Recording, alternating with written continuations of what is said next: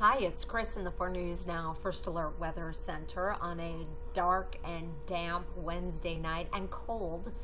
And tomorrow, it's not going to improve like I thought it would earlier in the week. Here are 4 things to know about your weather. It is going to be a cold, cloudy night with the possibility of a few snow flurries around the region.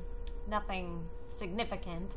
Showers Thursday afternoon, and then we head into a warm, dry Saturday. Looking forward to that after a high today of 40. 59 is our average high. It wasn't an especially cold start to the day with the clouds in place, 36 in Spokane. On our forecast, we have high pressure trying to build in, but it is not going to have much success. Thus, we are going to see more moisture coming off the Pacific, giving us that next chance of showers tomorrow. We'll zoom in on our computer model for a closer look. The last of the showers tonight slowly tapering off. The model wants to give us some clearing, which would allow the temperature to really plummet down into the 20s in many locations.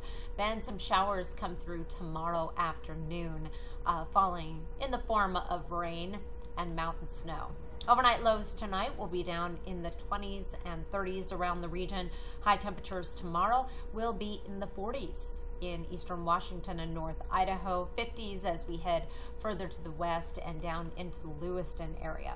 Your 7-day forecast, we have a warming trend, mostly cloudy Friday, 64 on Saturday with mostly sunny skies. We're going to get a nice return to more seasonal conditions.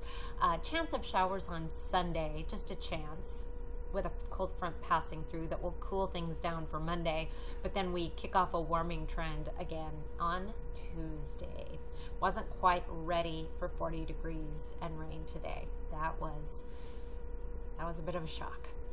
Tricky forecast over the next 24 hours. I'll see you back here tomorrow, see how it panned out, and have some more insight into your weekend outlook. Hope to see you then.